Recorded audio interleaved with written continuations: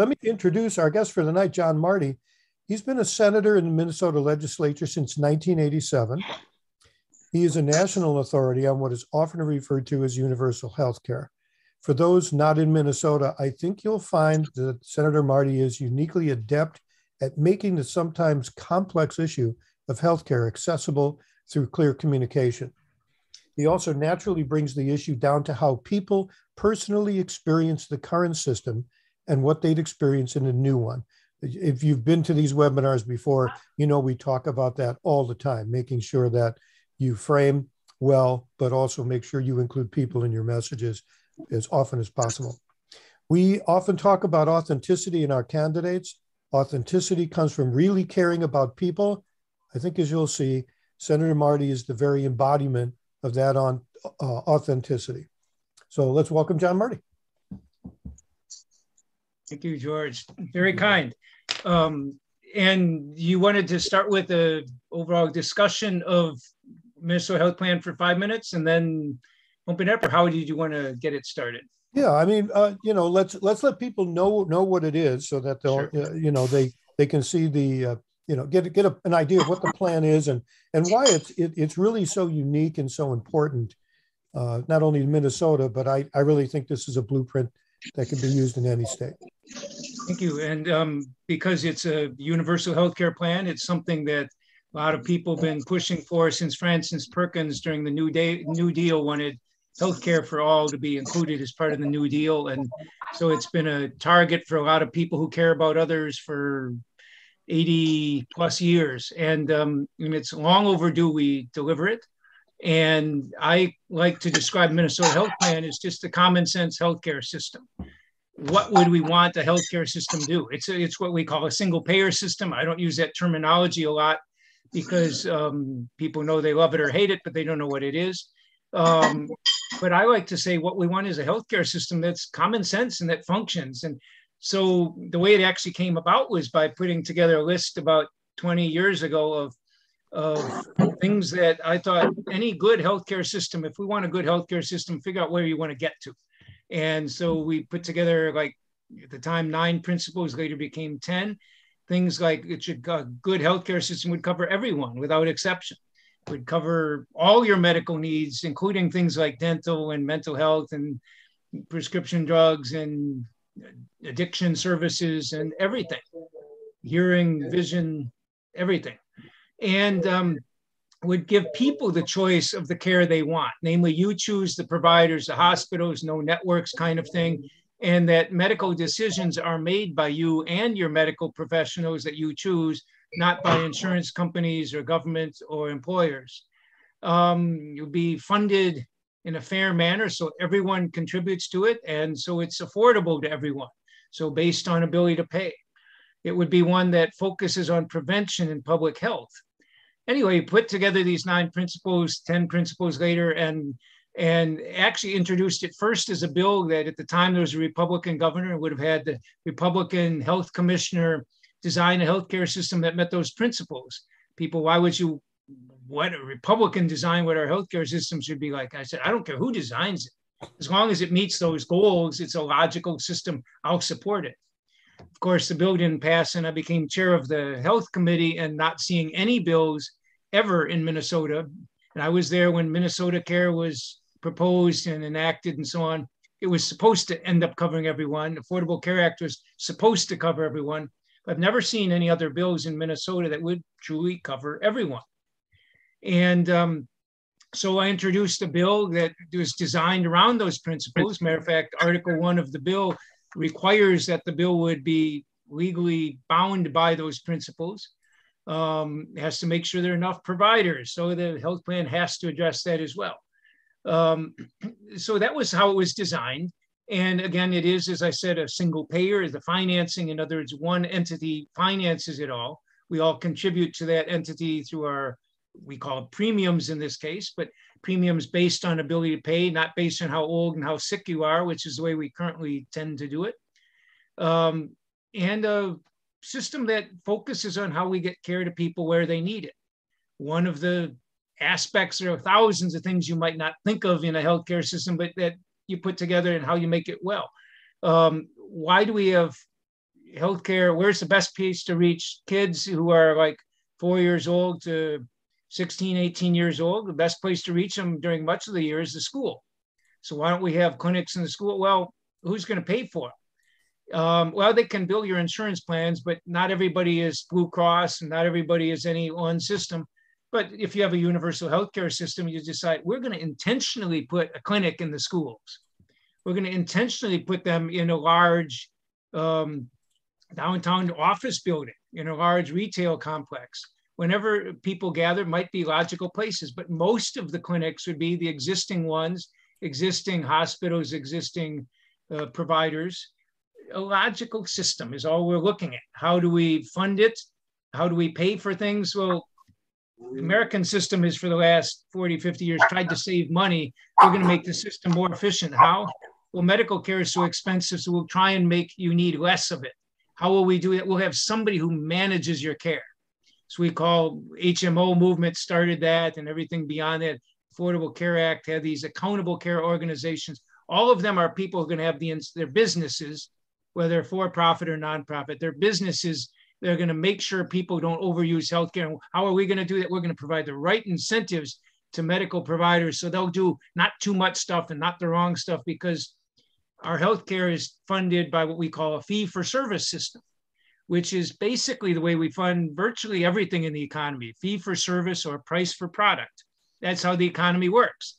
But for some reason in healthcare, some health insurance companies and others decided, that's wasteful here.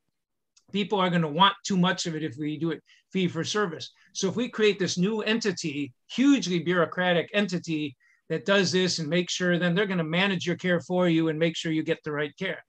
Well, insurance companies managing your care that's not really what they're doing. They're managing their claims payments, trying to reduce their claims payments, which might give you in some cases good care. It might not in other cases, and that's not their biggest concern. Their biggest concern is managing the claims.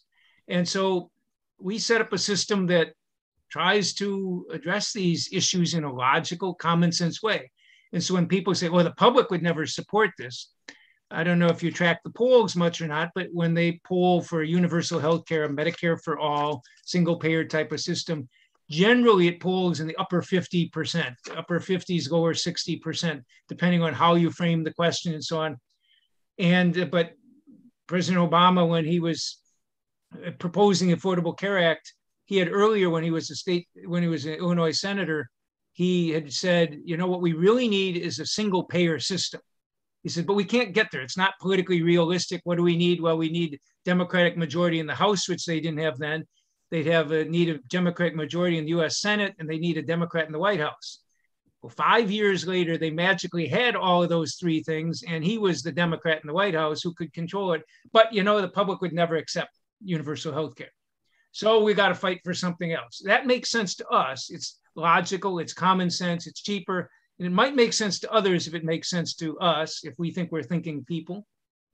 But we can't do that. So instead, we got to create this very convoluted system, which will make sense to bookkeepers and accountants and paper shufflers. And by doing enough of the right paper shuffling, we're going to reduce the need for healthcare. And so to me, we tried to create a system that simply does what we want, a healthcare system that delivers healthcare to people when they need it. And we are looking right now, we're fighting for the House Human Services bill has a $500,000 appropriation to do a study of the Minnesota health plan as opposed to the current system. You can't do a study of one because they'll say, oh, look how expensive it is. Bernie Sanders, Medicare for All, the Mercatus Institute, which is funded by the Koch brothers, if you need to know their affiliations. The Mercatus Institute did a cost analysis of Bernie Sanders' plan, and they claimed it would cost $32 trillion over the next 10 years. That's a lot of money. And of course, some other analysts said, even using Mercatus Institute's numbers, which are pretty suspect to most people, I would think, but even using their numbers, you kind of concluded, well, actually it might save $34 trillion in the private sector. So actually it might be cheaper, but we're talking about the cost of it to the government. And since our government spends nationally and in Minnesota, we spend about a little over half of our healthcare dollars come from government. whether it's for public employees coverage or Medicaid or Medicare or VA, or tax subsidy, everything, you count everything federal and state governments spend on healthcare, it's about half of it. And so if we're going to have 100% of it funded by one entity, in this case, Minnesota Health Plan, oh, that's going to be so much, it's going to double the public spending on healthcare. Public spending on healthcare, that's 1/6 of the economy. So we can't talk about that, it's scary. Vermont started looking at that way. So our cost analysis would be what we're doing now versus what we're doing under the new one. And I want them to calculate, in our study language is written to include everything, not just the costs that insurance companies and payers and payees and everybody else covers, and not just out-of-pocket expenses, but also the time employers spend shopping for the right insurance plan and training their employees, and the time you as an individual spend trying to figure out the bills and trying to pay the co-pays and everything else. Your time is a cost too. And we want to figure out all those costs and then all the costs the other one. And my argument is it's actually cheaper. But we didn't design the bill that way. The plan is not to have a health plan that saves money. The plan was to have a health plan that keeps people healthy and gets them the care they need when they need it, to have a more vibrant, healthy, better society. And ironically, we believe it's cheaper. And there's plenty of empirical evidence from around the world, plenty of academic research in this country on various single payer proposals, and they come out showing it's cheaper. And I can explain why if we want to get into that, but that's basically what the plan is. You use the same doctors, same providers that you have now, unless you don't want to. If you want to use somebody else, you no longer have to worry about out of network. You don't have to worry about whether the procedure is covered or not. You don't have to worry, well, this would be a lot better for me, but I can do this instead because I can't afford that. You don't have to worry about any of those things. You don't have to worry about staying in your current job, because if you leave your job, you lose your benefits. You're covered cradle to grave for all your medical needs. And by not focusing on these convoluted payment schemes, but simply saying, let's negotiate fair prices for things. And we're going to pay them directly to the providers. We're not going to have middlemen. And now we have two middlemen in most cases. We had the insurance companies. Now we have hospital systems, or health systems as they call them, which is a second middleman. So we have middlemen paying middlemen who pay the providers in a convoluted method. And we have to set up all the analytics for it.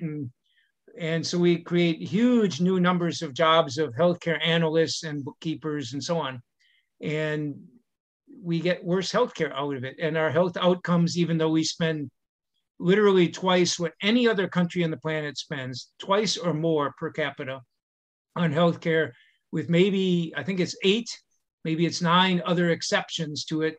All of those other 9 spend far less than we do, but more than half. And so if we're spending that a lot more than anyone else, and we are not having better health outcomes, despite being the wealthiest country on the planet, our life expectancy is significantly shorter than other countries, other Western industrialized countries, significantly shorter. Infant mortality rate is like, I think 5 or 6 times that of Iceland and some other healthier communities that we might consider competitor nations. Our outcomes are worse. And so all we want is a logical common sense system. When somebody attacks it, oh, if they say this is socialism, which this isn't, the VA is socialism, Medicare is not, it's private providers largely. And so it's not technically that. But when somebody says something like that, just, oh, and they try and say, well, this system is going to take away all your choices. No, that's not what we're trying to create, is a common sense system that lets you have the choice, that lives by these principles. And it kind of throws them for a loop a little bit, because they're expecting to have to fight about, oh, well, we're not going to take away your choice. Because, yeah, we're not going to give them a choice of insurance companies, because we aren't going to have any insurance companies. We're going to give you a choice of the providers you want. And even those who think, well, but I'd rather have a choice of my provider. And then you got to get into the mechanics of, well, we don't just have one health insurance package. At least most of us don't. We have a health insurance. We have a dental insurance. Some people have a long-term care insurance. If you're a senior, you have a prescription drug insurance under Medicare Part D. And I'm sure every senior in Minnesota is thrilled to know they have 24 choices of insurance companies for their prescription drugs. And I have yet to find a single senior in Minnesota who thinks that's a wonderful idea. What they want is the drugs they need when they need them, that they can afford. They don't want to have a choice of insurance companies to tell them which drugs are in the formulary and not. that's my long-winded, short introduction to the bill for you to chip away at. That was pretty good. You also, this is a quote from your book, but it says the Minnesota Health Plan is nothing more than what any caring society would desire in order to ensure good health care for all its people, which is a very concise, this is the kind of message we counsel people to construct. And so I thought that was pretty good. So another question is what is the problem? I mean, we have every other nation in the world, or at least every other, modern nation in the world it has already jumped on it. It's all of the evidence we have says that it works. There is no evidence that says that it doesn't. Why is it so hard to get this passed here in Minnesota or in the United States? Two biggest things I point out would be, one of which is the cult of corporate healthcare, industrial. We talked about military industrial complex. We got the health industrial complex here, where hospital systems used to be non-profit. I mean, Mayo Clinic is still nonprofit, but it's making decisions on rural hospitals. It's a hospital system now, and they've closed down the Fairmont Hospital. They shut down 2/3 of the Albert Lee Hospital, not because there wasn't need in those communities, but because it didn't fit their business model. And the problem is all these entities, even the nonprofits, because Minnesota until about 4 years ago, 5 years ago, 6 years ago, the only people who could sell direct to consumer health insurance plans were nonprofit. We were the only state out of 50, and the Republicans in charge of the legislature at the time just said, that's a terrible thing to have. We can't be an outlier like that. We're suffering in Minnesota from that. We'd have more competition if we allowed for-profits in. So they did. And of course, why do for-profits want to be in? Because they can make money. United Health Group, where they make $5 billion in profits last quarter, $5 billion. Those groups all have cult. The pharmaceutical industry has cult, and everybody's getting their niche, their little niche in it where they can make money off of it. And so to me, that's the biggest problem. Related to that, you get politicians who are benefiting from their support. This is not a Republican only thing. This is Democrats and Republicans who get money from the industry that does it. Look how many of the nonprofit patient advocacy groups on things like mental illness or things like, I don't want to call out specific ones or anything too much, but how many of them get funds from the pharmaceutical industry? And when you start talking about regulating pharmaceutical prices, negotiating them fairly, well, those groups we got to stay away from it because some of our funders are in there. And so they've been a very masterful job of doing that. And that's the number one problem, is the money involved, the people fighting it. And the second one is that one political party doesn't believe in universal healthcare. They really, I would argue, don't give a rip about it. A lot of the members of the party care, but the people in charge of the party, they're elected. Are up for re-election, plus the 11 direct. A lot of people, they want, a lot of the Republicans in office just don't care. I mean, last year on similar unrelated healthcare, but for the SNAP, the food stamp program, they would have provided benefits free of charge to Minnesota to people up to 200% of the poverty line, which is where people start making ends meet, about 200% of poverty. We had retirees doing, they say, that makes people lazy. So they fought against that federal funding. So some of them, you have to wonder, do they really care? But for Democrats, we care deeply. We want universal health care, but we can't get there politically. And so the biggest obstacle among a lot of Democrats is, we can't get there. And that's absolutely a self-fulfilling prophecy. You cannot get there if you don't intend to get there. And I'd say my political party has been suffering a lot of that in recent decades, where we can't really get there. It's not politically feasible. And again, as I said, that's self-fulfilling, because if I'm not going to fight for it, and you're not going to fight for it because it doesn't have a chance, nothing's going to happen. So I'd say the biggest obstacle is the money and the clout of the groups fighting against it. Second biggest obstacle is politicians who maybe partly sympathetically to what we've got now, and we don't want to rock the boat too much, and it might be unpopular and it's not politically feasible. And to me, that's how we get the Affordable Care Act type of thing, because we can't do what makes sense to us, because the public would never accept that. So we have a Affordable Care Act that was originally passed with like 2,000 pages. And there's one conservative commentator who was kind of defending it, saying, you know, he was defending against Sarah Palin and Michelle Bachmann at the time, saying, you know what, this isn't some radical revolutionary new healthcare system. It's basically a piling on of the system we already have, something that's ideal for bookkeepers and accountants and lawyers, not something that patients and doctors and nurses would want.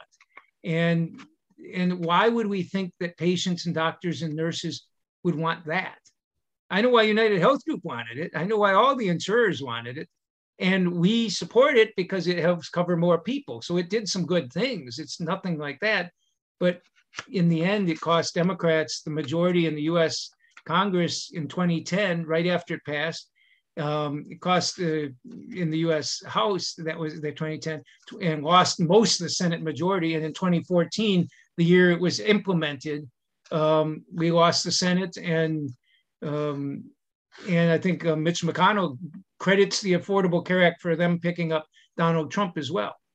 So we've lost 3 national elections by doing something that we thought the public wanted, because we knew they didn't want what we thought makes sense. And my pitch is always, if something makes sense to you, you might be able to persuade somebody else it makes sense to. If it doesn't make sense to you, you're probably not going to be as successful. Right. You know, and it's interesting in your book, you talk about the politics of pragmatism, and it comes from a timidity to want to get these things done. Or timidity for getting people upset or turning the voter off. And in our webinars, we talk about tactics versus strategy, and Democrats are tactical. We think about what we need to do to win this election. And that's it. We're not strategic. The conservatives are strategic. All their messaging includes messages behind the immediate message that reinforce their worldview, that reinforce the frames they want us to use to think about the world. And so what happens to Democrats, because we're not strategic, is our strategy, if we had one, would be in complete or our tactics would be in complete opposition to our strategy. If we actually had one. Right. Absolutely. And that's a good way of framing it, because it really is what we're doing. And the other thing I'd say, when I use the term pragmatists, those who say instead of fighting for our principles, we'll fight for pragmatic stuff, they're absolutely anti-pragmatic. They're not being pragmatic at all. They're saying they are because they think they are. I mean, if I had any one occupation on the planet, I wish we could just abolish. Wouldn't be lawyers, it wouldn't be whatever, it would be political consultants, because they know what it takes to win elections, and they're usually wrong. But they're absolutely sure they're doing the right thing. And I remember a time when I first ran, I was outspent 2-1. Paul Wellstone, his first race, he was outspent 7-1. Democrats were always outspent in the past, with very few exceptions. Nowadays, Democrats we outspend the Republicans in Minnesota House, Minnesota Senate, individual races, and governor's races, US Senate, US congressional races. We outspent Republicans, whether you count the candidate's own spending or the candidate's spending plus affiliated groups in the political parties. We outspend them all the time. Our message is supposedly better, and we're losing. And maybe I think what we ought to be doing is trying to change it so that we don't focus on the money, we focus on what makes sense, and trying to explain to the voters why it makes sense to us, and recognize they may not agree 100% of the time, but if it makes sense, they I agree, I understand why you think that way, and makes common sense, but I don't want it anyway. I just think we're headed the wrong way with that. Yeah, it's like, if we never talk about the things that we really want, that we as citizens, that's what a democracy is. We get to decide. The authority, lays with the citizen. The buck stops there. And if citizens, I don't know why it seems that not only the Republicans, but some of the folks on our side say we can't have nice things. I mean, we can have whatever we want. If we all decide that, it makes a whole lot more sense that we have health care, that everybody's covered with health care, and we want to save all the money that we're going to save, and we're going to have better outcomes. We have every right to say that. Right. And I think, I'm not going to put it all on the candidates or on the politicians, because I think we as Democrats, as activists in the field, it's part of our job too. And I think we're all falling short because we get timid, we get scared, we're going to offend somebody, and so we don't. Right. Yeah, and then we listen to consultants who, cycle after cycle, give us the same advice. And you watch people, even at the national, you watch the news and you see people making rookie messaging mistakes. And they're and they make rookie mistakes. And the consultants who are getting paid an awful lot of money. I mean, for Lisa and I, it's pretty much a labor of love. We cover our expenses, but for these consultants, they make a lot of money. It's the same bad advice year after year. In some states, they've shut down people like me and others in other parts of the country who do this kind of training. In Wisconsin, they shut down somebody doing this training because the consultants didn't like it. But my feeling is, if the consultants are so smart, how is it that the party who's grounded pretty much in reality, how is it that we never seem to do better than break even with these people who crazy people? Yeah, yes. Who believe Hillary Clinton orders baby parts on her pizza? Right. I mean, seriously. I mean, how in the world do we not doing better them? And I think, for what we did here, we base a lot of what we do on George Lakoff's work on framing and messaging. Right. I think you know that too. He's an advisor for us. We're connected with other people who know him, and it's time to change it. And if it's not going to happen at the national level, then we have to do it, because grassroots activists, pretty much all the best ideas come out of the grassroots and out of our local and state legislators who can come out. I mean, you've been saying this common sense thing for how many decades now? And this is, you aren't afraid to say it. I wonder if all the rest of our people would say, we aren't going to be afraid to say it anymore. I wonder what would happen. We'd be surprised, because we might start winning more elections. And to me, unrelated issue of gun violence. I mean, I've been pushing some things that the Gun Owners Alliance is the most radical, extreme anti-gun stuff in Minnesota history. I thought that was overkill, but I guess it was, because it was the most extreme, because nobody's ever proposed that kind of thing before. And to me, they say, well, you can do that if you're in a safe district. Well, my new district is 80+% new. My district went from Northern Roseville to near the state capitol. Now I go from Northern Roseville to Blaine, totally different district, totally different constituency. But to me, it's in the swing districts where you most ought to stand for things. Because in a year like this, somewhere between a third and a half of the voters are not going to even vote. We know 35% won't, because we've never touched 65% turnout in a non-presidential year. We know 35% will not be voting. 50% will not vote if it's a terrible year. And instead of trying to do this on the gun violence stuff, they're saying in these swing districts, we can't afford to offend that 1/4 or 1/2 or 1/10 of 1% of the NRA folks. We can't afford to offend 1/4% of them who might possibly vote for a Democrat if we don't talk too much about it. Instead, we're going to say the 35% of the public who's not even bothering to vote, we're not going to appeal to them. Even though the polls show they're 70% with us, we're not going to appeal to them, because we don't want to lose this 1/4 of 1%. So, yeah. Anyway, and what's interesting is that, I go back to 2016 and Bernie Sanders was running, and what I found interesting was that I saw interviews with people who lived in rural areas, people in the South, people who we normally would think are not our people are with us. Sure. And it was amazing, because in effect, Bernie's message was the same as Trump. And there were people in there saying, we we think, well, yeah, I kind of support Donald Trump, but that Bernie Sanders has got some good ideas too. Right. Because they're basically saying everyone forgets about us, and we don't think the rich guys ought to take all the money, and on and on. I think there are more people with us than we think, and I think we ignore them at our peril. And one more thing on that, the political consultants think of everything in a left, center, right spectrum. I don't like to see the world that way. I call myself a conservative, progressive, conservative values, honesty, hard work, fair play, what we used to call conservative values. Right. And progressive vision. But people in Minnesota, Paul Wellstone, when he first ran, a lot of, well, he's too liberal for me, but he fights for the little guy. Same, yes. the Republicans for Wellstone, same thing with the Democrats for Reagan. Well, he might be too conservative for us, but I think he's got a better vision or something. Right. People are voting from a whole different, do they trust people? Okay. And the political consultants are trying to put everything into a box, as if everything has got to be closer to the center. So the more extreme radical right stuff the Republicans go to, now it's sort of a neo-fascist movement. The further they go that way, the further we got to go towards that, because we got to be in the center of the road, which Jim Hightower from Texas once said, the only thing in the middle of the road are yellow stripes and dead armadillos. And I think we got to recognize people are voting by what makes sense to them.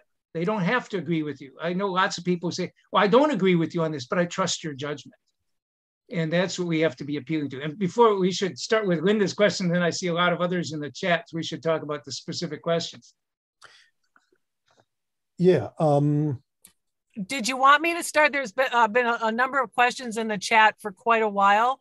Did you want to do that, or how do you want to? Sure, go ahead. We'll go quickly. I'll try and be shorter. Let's do some of that, and then I want to come back and talk specifically about framing. Okay. Well, some of the questions might get to that. Okay. First of all, somebody asked if there's a link to the healthcare study in the Mercatus website, and I'll just tell you, there are a lot of articles on healthcare studies and things on that website. So. Ann Jones is on here too, and she has links to a lot of that too, I'm sure. Ann, feel free to throw those in the chat. So let's see. What can the legislature do this session with bonding using the surplus funds to preserve hospitals that are closing until funding can be found for them regionally? Good question. I don't think anything will happen out of the bonding bill, because that's kind of all, there's so many other things already in there, and hospitals have never been funded that way. And frankly, it wouldn't do a lot of good, because most of the reason they're closing, well, it's partly because of the way we pay for them. It's partly the fact that most of them are owned by hospital chains now, who find it more convenient to have all their stuff in a different method. So it's unfortunate, because we got to keep them open. We desperately need to. But that's why we need a healthcare system instead of this patchwork thing we have, which doesn't work. Right. Okay. How would workers' compensation medical insurance fit into your model? Good question. How workers' comp and auto insurance are both two separate healthcare insurance things. We would cover all the medical expenses for, if you're Minnesotan, we'd cover all your medical expenses. I've had back surgery twice. You go, first thing you have a back problem, first thing they ask you is, were you injured in a car accident, or did this injury happen at work? Because they want to push it off to somebody else to pay the bills. Not what's the problem, but where did it happen?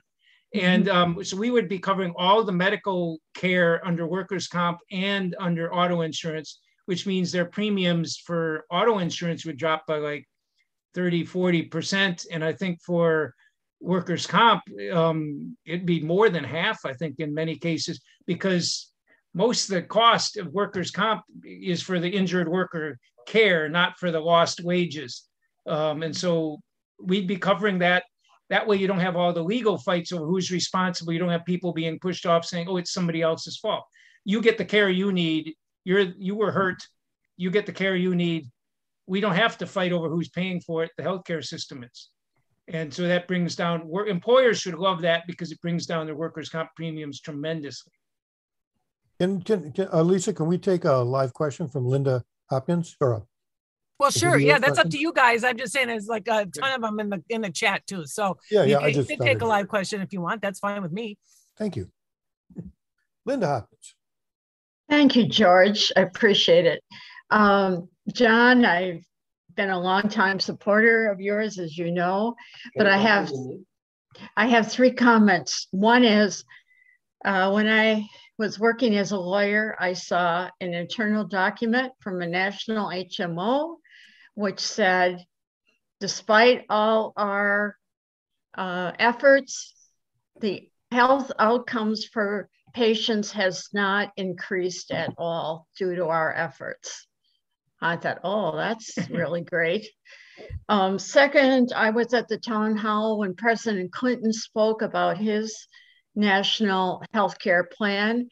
And the first question out of the bat to him was, other than providing good healthcare, what are the financial benefits under your plan?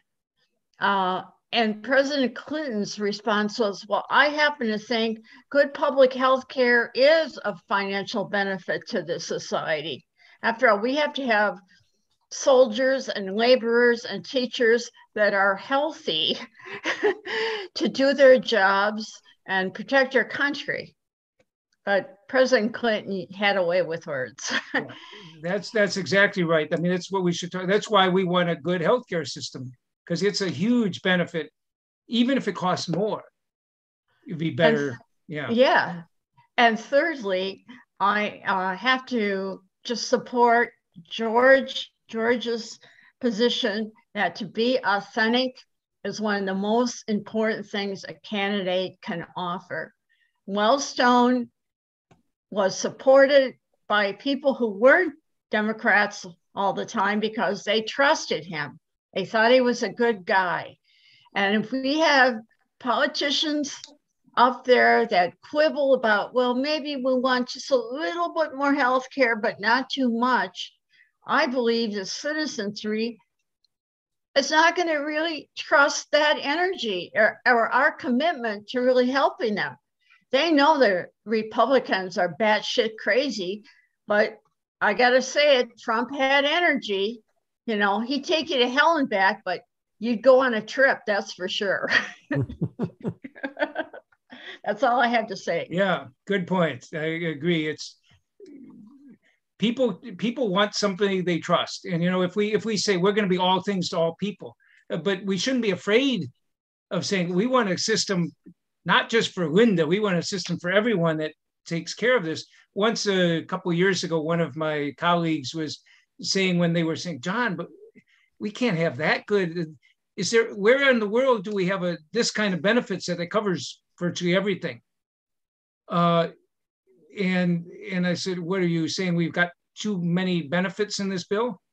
Yeah, if nobody else says it. I thought, wait, we're spending twice what anybody else in the world spends on healthcare. Maybe we ought to have better healthcare than others do for that kind of money. And but that's the whole thing. I mean, I worry other countries are going to go backwards. I mean, the UK government for the last 10 years has been working with United Health Group, and they're trying to structure some of United Health Group's concepts into the British healthcare system. They're going to destroy their own system because they're trying to copy ours, which no person in their right mind would do. But anyway, Lisa, you got more questions? Yeah. The undocumented one. Yeah.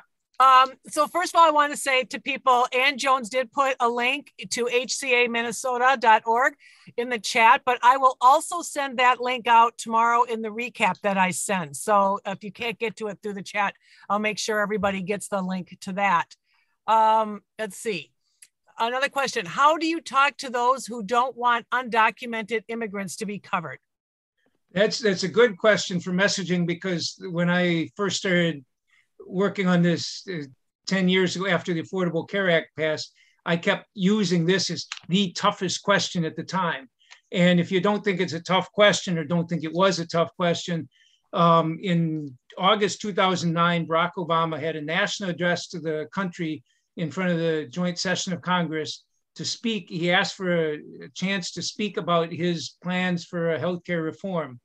And in that speech, you wouldn't remember it except for the story I'm going to tell, and you wouldn't remember the story, you just remember the response to it. In the story, Obama was saying, because he knows how unpopular it is, we're going to cover those illegal people. He didn't use undocumented, he used, we're not going to cover, he said, don't worry, we're not going to cover people who are in the country illegally. That's effectively the phrase he used. The response, some guy yelled out, "You lie." Remember the response. Everybody remembers the response. A member of Congress stood up or yelled out in the national audience, "You lie." The next day, the Obama administration backtracked further, because remember, his plan was going to cover everyone. But don't worry, we're not going to cover them. The next day, the White House clarified, not only are they not going to let people buy through, get involved in the public programs, they're not going to buy through the insurance exchange either. I'm thinking, one, that's kind of immoral. We're going to throw people off a cliff because where they were born. And I'd say, we don't do that. We're better than that. If you have a 12-year-old kid in an auto accident on the side of the road bleeding, we're not going to tell him, bleed to death, kid. You were born in Mexico. We don't do that. And number two, we already do cover them for the expensive stuff, the emergency room, the hospital care, and so on. We just don't cover them for the things that could prevent them from having to end up there.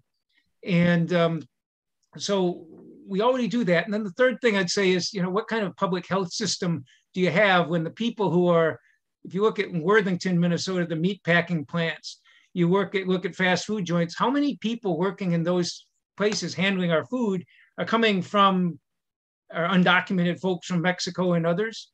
What kind of public health system if the people touching your food have infectious diseases and you're not going to treat them? And so it's a terrible public health. And if Obama said that, if he said instead, we are going to cover them. I know you're going to say it's political suicide, but let me tell you what happens if the people who working at your meat packing plants and everything else have infectious diseases, we don't treat them. What does that mean for your health? I think if he talked that way and then didn't call them those people or illegal people, but talked about, we want a system that covers everyone because we're that kind of people. And it's actually cheaper to do that. To me, the way you take that on is to take it head on. And I've got a bill actually would expand undocumented coverage for those under Minnesota Care because we don't cover them now in Minnesota. But to me, that's a much harder sell than selling that as part of something else, because here, I can't afford to go to the dentist. And here you're going to give it to them, those people who are illegal. It's harder because people resent somebody else getting something they don't get. If we're giving it to everyone, I think it takes care of it a lot easier. But I think the worst thing you can do is what Obama did. He was saying we're going to cover everyone, but then he was on the defensive because he knew you could never sell it.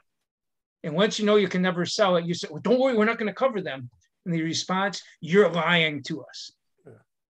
It pins him down. He was in the worst possible place there, a time that should have been a victorious speech for him about what his vision for the country is. Instead, he was on the defensive. They chased him down and he ran further.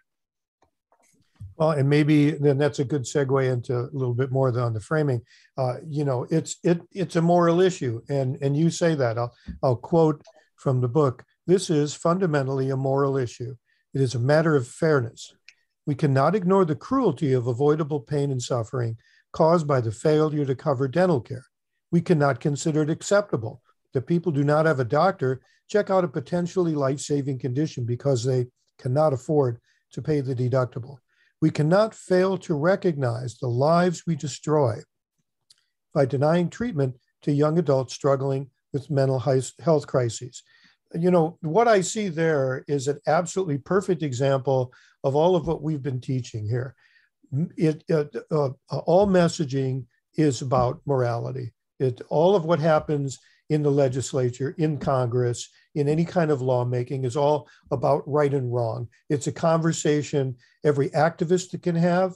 It's also a conversation every voter can have. So when we're talking to voters, talking about right and wrong, talking about the moral part of it, it releases the tension from everyone because you don't have to know every last detail of every plan. But if you can give a good, solid moral basis for why we're doing what we're doing, that helps. The other thing that I see here is that you bring it to people. So you talk about it's a moral issue, but we can't, we can't ignore the cruelty of not having dental care and such. You bring it into people.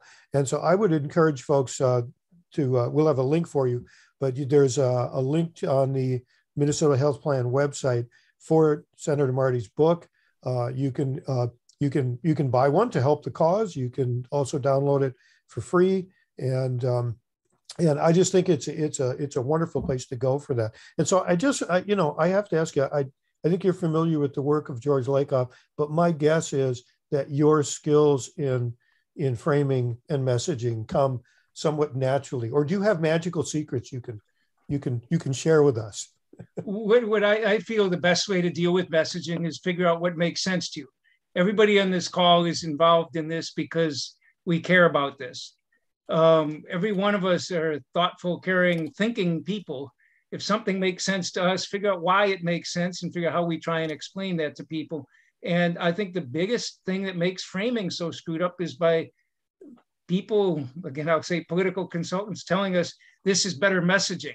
I mean, I've been in so many things where our legislative caucus or others, they have trainings in which people are we're gonna focus on messaging. Okay, what keywords we should talk about? Freedom's a good word.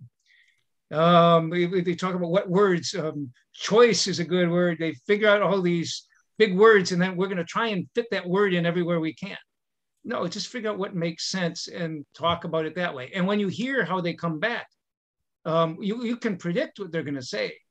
I mean, right after when we introduced the bill, because you have to reintroduce every 2 years, and when we introduced it right after Trump's election in 2017, some of the new legislators who had signed on as co-authors said, let's do a news conference, which I don't mind doing. And so we did one. And I said, I bet you I can predict the first question. Like I say, we just elected Donald Trump as a nation because people want less government. Now you're offering us government-run healthcare. Isn't this out of tune with the times or something? And I said, I knew it was coming. It was the first question they asked. And my response was simply, well, have you read the bill? Do you know what's in the bill? Because this bill isn't government-run healthcare. The Minnesota Health Plan would be paying for everything, but it's run by you, the patient, and your medical providers, the ones you choose. You're making the decisions, not insurance companies again. And that to me is just figure out what they're going to say and then explain why that's wrong. When somebody accuses you of being, I'll tell you one story that uses another politician. It's not fair to him because he's no longer in office and so on. But Al Franken, he signed on to Bernie Sanders's Minnesota Medicare for All bill in the year he left office, a few months before then. Bernie Sanders had been pushing the bill, and that year he started getting co-authors. They got about 12, 13 authors that year, and Franken signed on. And you'd picture this would be his chance to really pound home why this is so important. His response, the news conference, was something to the effect of, you know, my good friend Paul Wellstone once introduced a bill like this, so I guess it's something we ought to take a look at. I thought, boy, is that a rave review of a bill you just signed on to. And I know why he do it. If I had this imaginary conversation with him, which again is it's an imaginary conversation. I never had the discussion because he left office after that. But was going to ask him, Al, why were you so timid? And his response would be, John, you know what they would have called me if I was enthused about this? What? They'd call me a socialist. And my response is, and Al, what did they call you when you supported the Affordable Care Act? A socialist. I don't care what you do. If you're a Democrat, they're going to call you a socialist. Yeah, that's right. And so what I picture would happen with somebody like that, and the way you educate politicians who are listening to the consultants too much, is he would have started putting that in the speech, and he'd be speaking to groups of often largely supporters, but not exclusively that. He has all kinds of groups the U.S. Senator speaks to. And people would be, he'd say somewhere late in the speech, you know, yeah, and I've co-authored Sanders's Medicare for All bill, which my good friend Paul Wellstone did. So I think we ought to take a look at it. You get pretty good applause for that one. And politicians love applause lines. And so later on, a few weeks later, you know, he'd put it earlier in the speech and say something, you know, this is something we really got to take a look at, this Medicare for All. And people give louder applause. And then soon he'd be starting the meeting saying, you know, we need to do this. It's about time we do this. Because that's the way it works. You talk about something that might make sense to people, and even if they're, well, I'm not sure, it might be too expensive or it might be something else, I think they're more willing to accept it. Well, and there are frames that can help us out. And one that I heard, which I really like, which ended up in the title of this, I heard first from the North Words group up in Pine City, Rush City, and Virginia Stark led that group. and is still very active. And they came up with healthcare made easy. And what I like about it is, you know, we when we talk about connecting with voters, you want to start a conversation. Now, you can list a bunch of facts and reasoning, and people are going to go, well, this person knows more than me. I'm going to shut up because I'm going to look stupid. Instead, if you talk about healthcare made easy, you've opened up a question in their mind. Why do you say that? And well, everything about healthcare is hard right now. And you can list 1,000 reasons why it's hard. And you go, but with the Minnesota Health Plan, it's healthcare made easy. You don't have to worry about insurance. You don't have to worry about losing your job. You don't have to worry that you can't afford premiums. You don't have to worry about all of this stuff. It's easy. You take your card, you go to the doctor and say, I'm sick. Doctor goes, we'll take care of you. Right. And so those kind of things. And something else which you use in your book, which is really important, that that's very central to framing, and that's metaphors. And you use two in particular in the book that I really like. Given the time we have, pick one of the following two and tell us how you think about it. One is healthcare should be covered like police and fire protection. And the other one is if we operated schools like healthcare. Sure. Okay. The police and fire one's easy because it's a public service. And if you have a fire in your house, you don't want to chase somebody. You don't want to find out, well, you don't have the right insurance plan, so they're not going to put out your fire. But I'll use the other one. I'll talk for a minute about the other one. I like that because it helps explain why you save money, why it's a better logical way to deliver healthcare. If we compare the way we fund schools, the way we fund hospitals. We funded schools the way we do hospitals, which is not a good idea to do, and it's not something I'm advocating for. But at the end of every day, a teacher would have to spend half an hour, 20 minutes or so calculating how much time he or she spent with each student, how many supplies they used. Then they'd have to send those numbers down for each student down to the school's billing office. Our schools in Roseville don't have billing offices. And then they'd have to fold in all the extra expenses, the administrative costs, the janitorial expenses, the utilities, everything. And then they send those out in monthly bills to parents. And because it's so expensive, you'd need school insurance to cover the cost. And so you'd have Blue Plus for education, and Health Partners could have education partners, and UCare could have ULearn, and so on. And Medica could have Educa, and all those things. And remember, each of these needs a huge bureaucracy with $1 million salaries and all the people who are going to do it. Education's as big as healthcare, so we'd have to have equally large branches for this. And then employers, because buying that in school insurance is expensive and parents can't afford it, so employers would have to offer it as a benefit to their employees for their kids. And so you have all that bureaucracy and everything else. And then, of course, parents are going to constantly be getting copays and deductible things, and they're going to be fighting with their insurance company about whether something was out of network or not, whether this teacher was or whatever else. Why would we want that?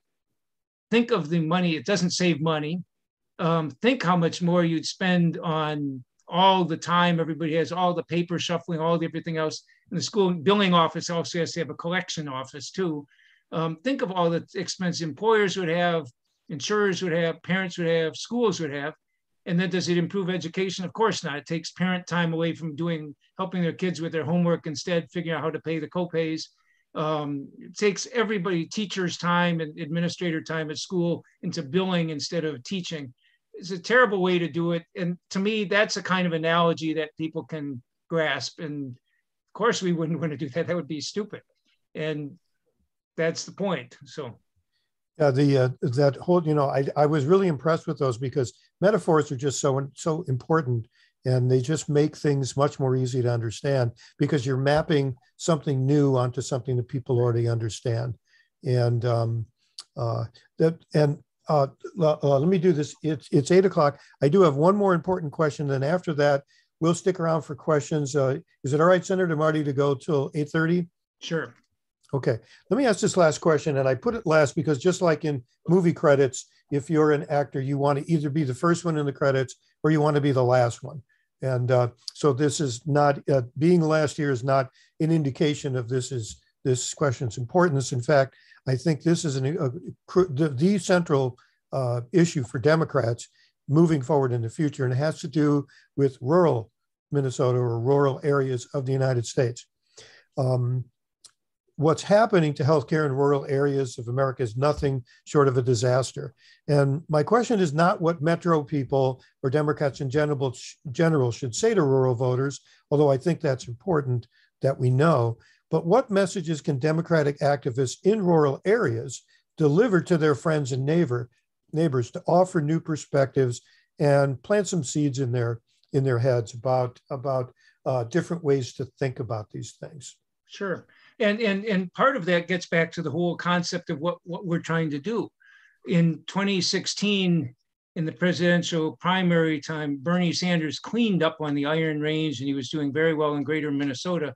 And 4 months later, those folks all voted overwhelmingly for Trump and locked them into leaving things I care about. Was it because Bernie was close to Trump in politics? No, it was because people were scared of healthcare because rural folks couldn't afford it. Too expensive, and those who are buying in the individual market, which is only 3% of the public, but it's disproportionate, heavily disproportionate to rural communities. Huge numbers of people in small towns are buying in things, and the premiums that year were going up 50%. And the Democratic message that year, if you go back and look at it, that fall was Affordable Care Act is good and we're going to make it better. If you're seeing your premiums go up by 50% and you're scared silly, you may have been voting for Bernie Sanders because he sounded like he made sense to you, but you're going to vote for Trump because he said we're going to throw out the whole thing and start over. Well, it was a pack of lies what he was going to do, but they buy it. To me, in rural communities, they're paying more for healthcare, getting less for it. First district down Rochester surrounded area of the state, healthcare costs are higher than anyone because Mayo Clinic is setting the prices a lot more. So you look, anybody's insurance premiums in those communities are much higher. They have to drive much further to get to hospitals, everything else. By having more clinics in there now, as of now, if you live in Grand Portage, the far northeast corner of the state over Lake Superior, you have to, and you're having a child birth, you have to drive 2 hours and 45 minutes to get to a hospital in Duluth to deliver the baby. 2 hours and 45 minutes. It's not that there's nobody that lives up there. It's just we prioritize putting it into the health systems that run those clinics to say, let's shut down those local hospitals. We can have a small clinic here, but for a hospital, you'll go here. To me, we have something to offer. We have something that the same way that we lost all those folks to Trump in a 2-year period of time, we could gain them back. Not simply, it's not going to be as easy to gain back because now they're convinced we're evil and everything else. But you talk about this and show them how we want to do this and how it makes sense, and ask them if you have questions. What's your question? Why? And their questions will tend to be, well, how are we going to pay for that? I can't afford what I got now. And point out, well, through our stupid system, we're paying twice what everybody else pays. That's why you can't afford it. So I do think that healthcare is something that could be a huge winning issue in greater Minnesota, far more than any social issue, and wages and working conditions. They're getting the short end of the deal there too, but healthcare is the most obvious one. Yeah. Lisa, I know we have some more questions. I do want to point out that there's a very active chat going on, which I think is great. We will send the chat out along with links to various things that have been talked about tonight. I know Ann has put a number of links in there, and we have others, and so we'll do that. But let's open it up for questions. And Lisa, if you want to ask questions, and maybe then there are folks with hands raised too. So I'll let you moderate that. Some of the questions that are in the chat have been answered by some of the other chat people.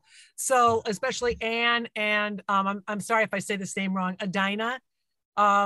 So please look at those, and they've sent out links to other websites and things like that. And Anne has even very kindly added her phone number into the chat, so you can, I'm assuming, so you can call her if you have more questions. And I do know that Anne, I just saw her for the first time last week at the panel discussion, but I know she is a wealth of information on this subject as well. So so since she put that in there, I guess feel free to call her. So let's just go to some of the questions of the hands raised. And we'll just go across. Carrie, I believe, was the first one who had her hand raised. So go ahead, Carrie. Okay, great. Thank you. Okay, so I have a question for you all on framing. So how do you respond when you're having conversations about transitioning our healthcare in this way to the layers of people that would be lost, that would lose their employment if we got bureaucratic layers? How do we positively frame that to our advantage? Sure. Good question, because it's an important one, because it is one of the problems with doing it. It's really simple to set up a logical healthcare system. The problem is getting out of the old one and getting into the new one is much more difficult. There was a study by the Lewin Group about 10 years ago of a generic universal healthcare system in Minnesota, and they concluded there were about 38 or 40 or 42,000, something like that, Minnesotans would lose jobs in the health bureaucracy fields. And we have to take care of them. 42,000, when you hear of a plant closing and you lose 200 jobs, 42,000 is huge. Good news is it's a one-time hit. Number two thing is, and these numbers are pre-COVID, so I don't know what it's happening now. We had much bigger swings during COVID, but during pre-COVID years, the typical monthly job transition in Minnesota was about 150,000 people a month. In other words, when employment is growing, might be 150,000 people leaving jobs and 152,000 taking jobs. In other words, and if in a time of recession, it might be 150,000 people leaving jobs, only 148,000 being hired. But bottom line is, for perspective, that 40,000 people is less than a third, close to a fourth of what happens in 1 month in terms of job transitions. So job transitions are happening all the time. That's item one. Item two, a lot of the people who would be losing their jobs don't need retraining. They are doctors who are working in insurance, or nurses, or especially not RNs, but LPNs, but every kind of nurse. So many people are trained in medical professions. You don't have to retrain them. And there's enough need for those jobs right away in the medical field. We are short of most medical professionals. I used to use the line, and it's dated now because he's long gone, but Bill McGuire, who was the CEO of United Health Group, he's a medical doctor. We wouldn't have needed to retrain him. I'd say, unfortunately, we couldn't match his $105 million a year salary, but he didn't need retraining. And so we would retrain them. Number three, we provide funding in the plan. We don't have the specific numbers. That's what the cost analysis type of thing we have to do. We provide retraining benefits to people, dislocated worker benefits for losing their job, for getting retrained, everything else. You have to, that's a moral obligation we'd have. We would take that seriously. Number four, people who lose their jobs now are a lot worse off than these folks would be. For the biggest reason is, if somebody gets laid off, they lose their health care. And I know a person, actually a DFL activist, who lost her sister, a 50-year-old nurse, registered nurse in the Twin Cities area, working at a nursing home, got laid off because of the recession in 2008. And 6 months later, she was dead of a perfectly treatable condition. She was trying to guess what it was, and she guessed wrong. And a sibling was picking her up she lived alone, picking her up for a family gathering, and saw how sick she was. They took her to the emergency room, $250,000 of expense, and she was dead a few days later. Totally treatable condition. We wouldn't have people losing their health care at a time they're losing their job. They don't have to worry about the additional stress of that. So all those things would, my cases would do that. And I used to say how, we don't, in terms of jobs, this bill would be the best thing for creating jobs, because people wouldn't stay in the wrong job so long because they need the healthcare benefits. And the so-called, the stereotypical entrepreneur who works 80 hours a week in their basement or garage trying to get their new invention to market. They don't work 80 hours a week in their basement or garage. They have to work 40 hours a week somewhere else, so they have healthcare, and then they work nights and weekends in their garage. And all those transitions in the economy where people are staying in the wrong jobs because they need the benefits, we'd be losing all of that, and employment would go up. And there are more people to fill jobs because healthier people. So it's a very serious hit. It's a very serious criticism. It's a legitimate one because we would be dislocating workers. To me, we'd be better off if we just paid those workers to sit at their desks and do nothing, because it would save all the paperwork and all the everything else. But that's not a logical thing to do, and we're not proposing that. We are saying these folks would need jobs, would need to be replaced. And again, for the perspective, it's about a quarter of the number of people who transition in any given month. Okay, Anne. Lisa, I just wondered if you saw the question up in the chat earlier about administrative costs, because did I miss that one getting answered? Because that was a good news story too. Single payer financing is a job creator, and then there is so much money sloshing around wasted in administrative costs. I wondered if. And I haven't seen, and Anne, you may know better than me if they're newer numbers, but I've still been using the 31, 33% of our healthcare dollars going to administrative costs. I actually think it's much higher than that, because again, that counts the insurer and the provider administrative costs. It does not count the employer who is trying to buy a health insurance plan, which is a significant chunk of time, and train their employees how to do it. It does not count the individual's time filling out all the forms. But I think you can say it's clearly over a third of our healthcare dollars are spent there. And the Himmelstein and Woolhandler study repeated. They did 2003, and then they repeated it in 2019. They came up with it went up from 31% to 34%. I think they tried to account for the provider side and the payer side.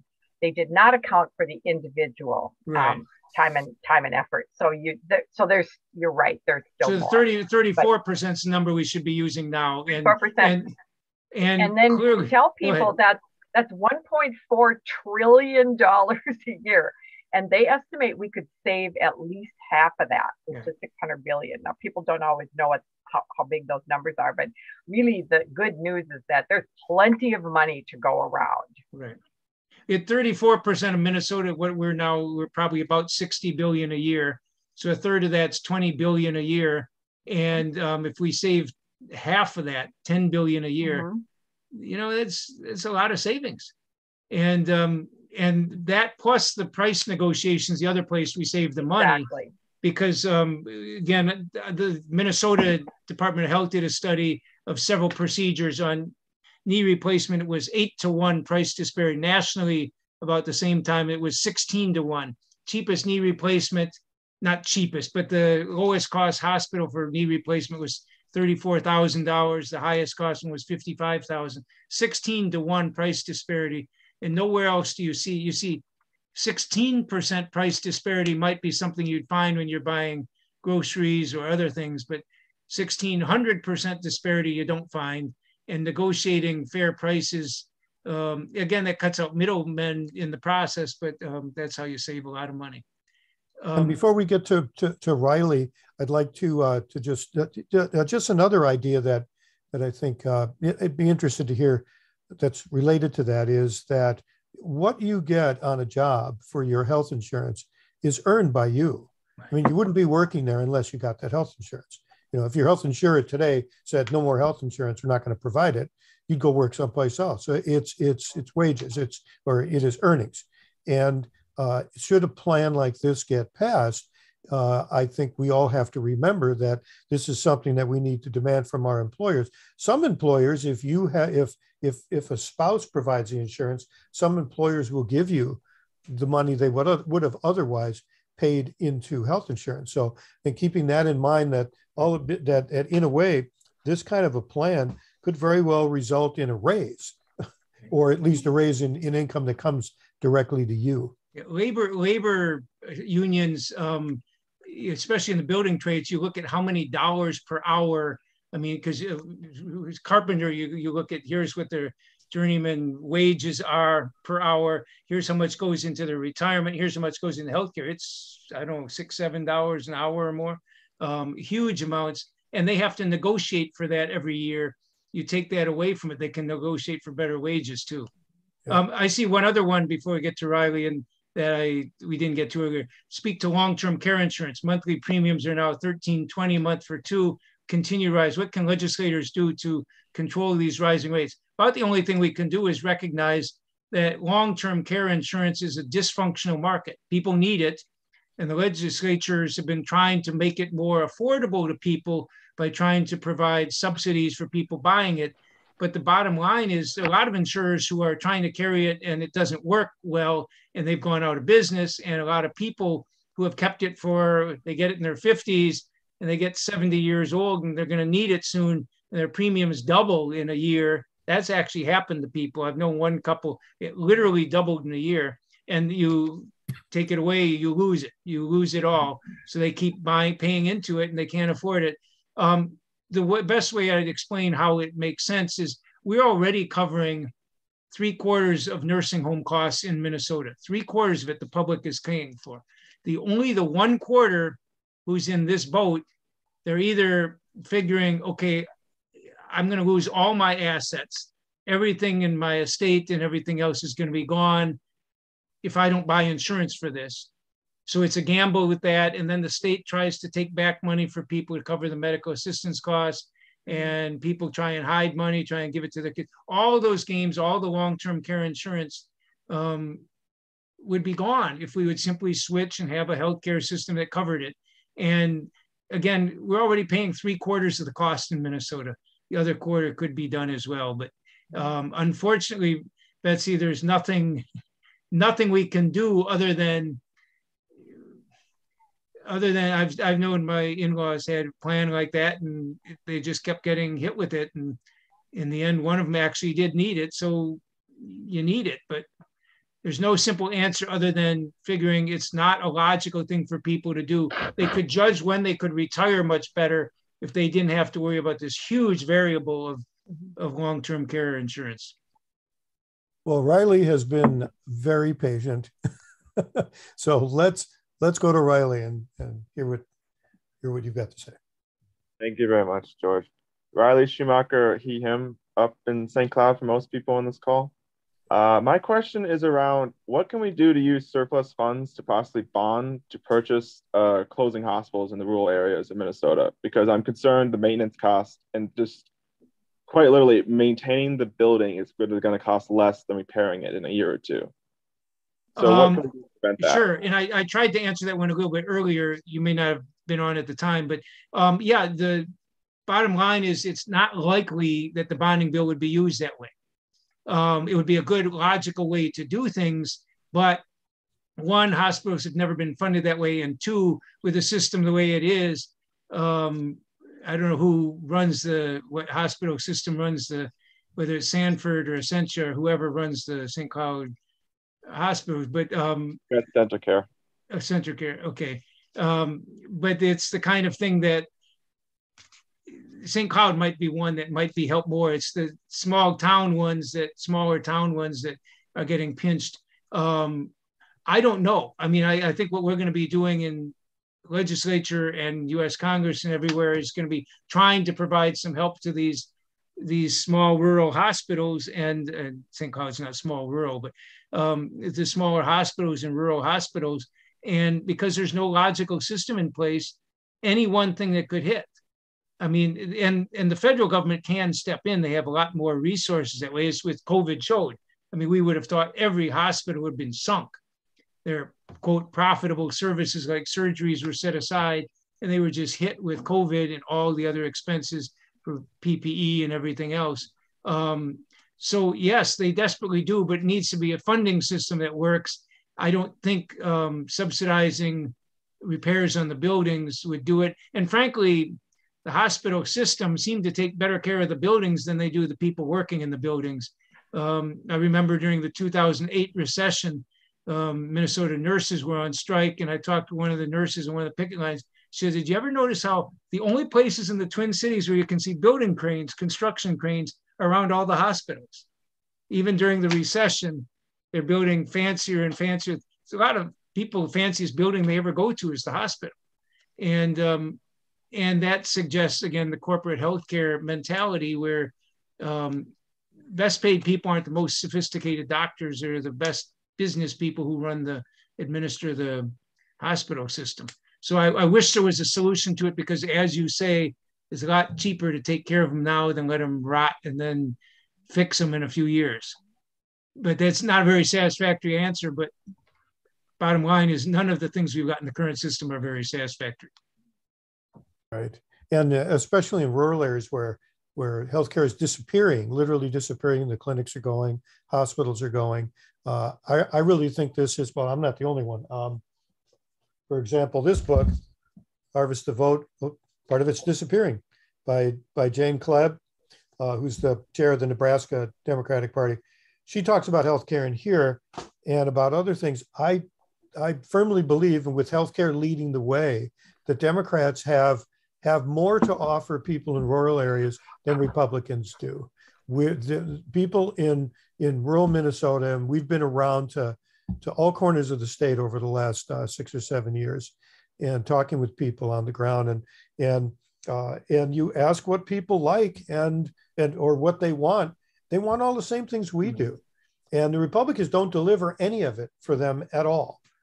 And so I agree with Senator Marty. I think that's the best suggestion we have. Lead with healthcare in rural areas, and also us folks who are in the metro area need to partner with folks in with our compadres in Senate districts or organizing units, county units outside the metro to do whatever we can to help out too. If Democrats don't win back rural areas like we should have been winning all along, we are going to be in this stalemate for the rest of our lives. Yeah, we're fighting an uphill losing battle, and we got to realize the strategy we're trying to not offend anybody isn't working very well. And because I see a question from Robert Bierman, our legislative colleague, about with the political realities, other than creating a task for a study funding of the thing, what other steps could we take? One other bill that I've been pushing, because I think it would be a logical step forward, and Representative Liz Bolden's carrying it in the House. She's a nurse from Rochester. And that is one that would do a couple of things. One, it would deprivatize our public healthcare systems, where Medicaid and Minnesota Care, they used to be where they were run by the state. And if you're a Medicaid patient, you would go to the doctor, and doctor would bill DHS and they pay the bill. Now we've got a managed care where the insurance plan, so the state contracts with insurance providers who do this. And then of course they say, oh, we've got dental coverage. How many dentists you have? Oh, there are 2 of them in your part of the state that you could go to. And they're not taking any more patients who are on Medicaid. So you're out of luck. In effect, what this bill would do would be to throw out the health plans. Connecticut did this several years ago. They decided they were tired of the lack of accountability and the higher cost. This was a pilot project in the 1990s that was never analyzed. It was going to save us money, and there's no evidence it saved us money. We would replace that and simply cover it. And there are a couple other benefits to it, one of which is the money we save from it. We'd be using some of it to provide grants to the federally qualified healthcare clinics, so they could hire nurses, social workers, whoever, to go out to address people with addiction or mental health challenges on the street, get them the care they need, which would actually help save money to the criminal justice and law enforcement systems who are trying to pick up people who are intoxicated by various substances or struggling with mental illness. Would help with people like that. And the other thing it could do is, because that population is it's about 1/5 of the state. It's about 1.1 million people, and about 1/5 of the state. And we could just say, we're going to negotiate prices as we're paying these providers. Instead of using the Medicaid and the private payer system ones, you might decide maybe we ought to pay more for mental health. We can't get enough mental health providers because it's not a profitable occupation. We can't get enough mental health hospitals. Health East is shutting down, or Fairview, M Health Fairview is shutting down St. Joe's Hospital in St. Paul, mental health and substance use hospital. Why? They're losing money on it. I asked when I wrote the board a couple of times, asking why they were doing this, because they had promised they would increase care in the East Metro when they bought up Health East. And we're losing money on it. Well, why didn't you try and fight for more money from it and tell DHS, say, why don't you pay us more for mental health and pay us less for the surgeries we're making so much money on? Why don't you do that? And DHS, why don't you do this? If we got a shortage of mental health providers, why don't we pay more for that? and pay less for the things where everybody wants to be a surgeon because they make the most money there. To me, that bill would make sense because it would create the infrastructure at DHS on a much bigger scale. They already have the infrastructure. It would scale it up to 1/5 of the state population. It would help us do fair pricing, help us do price negotiation, and it would help us get people getting covered. So the 1/5 of the population, the lower income 1/5 of the population, would for once be able to choose their own doctors and providers, and they'd be able to get the care they need. So I think that's a first step I would take, because it's both infrastructure and it's directly improving the lives of people.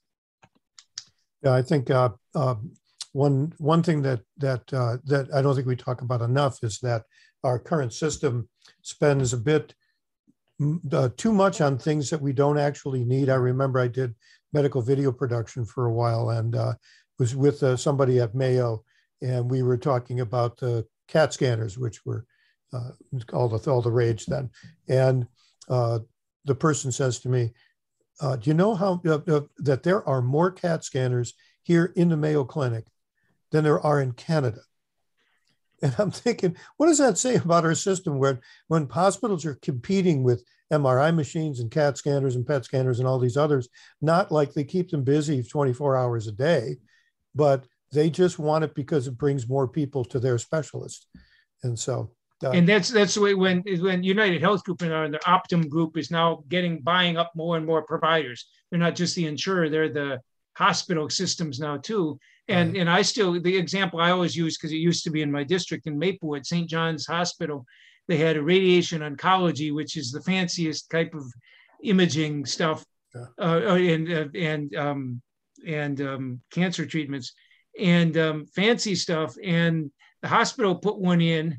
And then 2 years later, so some of the physicians working there put in their own clinic across the street. You know, there are a handful of these things around the state. They got one of them across at 1535 and 1540 or something, Beam Avenue in Maplewood. Why? Because we're competing with you guys for the highest paying customers. They're owned by hedge funds now, who hire the doctors to work at them and everything else. Talk about wasting healthcare dollars on hedge funds. You're right. Well, we should wrap up. We're at 8:29. Just want to point out that we will have links for you. We'll send out to mnhealthplan.org. Also, we have 2 upcoming webinars. One on we call it letters to the editor, but it's basically one-to-many kind of communication. And then we have Hobie Stocking coming to do what we did here with healthcare. We'll be doing on the environment, doing a little bit deeper dive into framing environmental issues and the climate crisis. So I want to thank John Marty, our senator, just a fabulous guy. Everybody who knows him loves him. Just, so happy you were able to be here to provide that clarity and the common sense around this issue that we all need. And so thanks again. And thanks everybody for coming. Really appreciate it. John, did you have a last word? Yeah, well, thank you all. And again, George, what you're talking about tonight, messaging is so important. We've got the best ideas. Republicans are winning the elections. Maybe we should be talking about things in a way that makes sense to us. And that's what messaging is all about. So thank you all. And you can download the book online for free. And I don't make any money on the book, so it's not helping the cause to buy them. But I think Ann Jones may have some she can gives to people who donate to HCAM. But anyhow, yeah. Thank you all. All right, everybody. Thank you so much. All right. Bye-bye.